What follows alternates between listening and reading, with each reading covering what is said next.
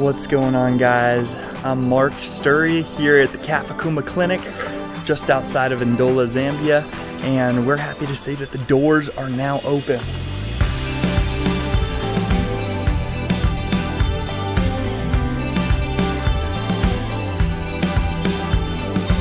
Patients will be walking right in through these doors where we will be able to see them, write a diagnosis for them, as well as give them the prescriptions that they needed. We have a pharmacy here that has medication on standby, ready to distribute. Now, we have just opened these doors, so there aren't a ton of people here right now, but we are looking for your support in continuing to fund this clinic.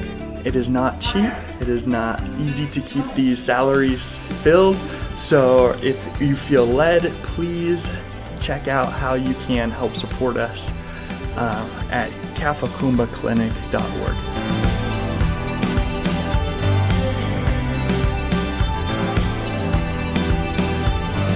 Hi guys, I'm Jamie Steury. I'm right here at Kafakuma Christian School where the kids are playing out at recess.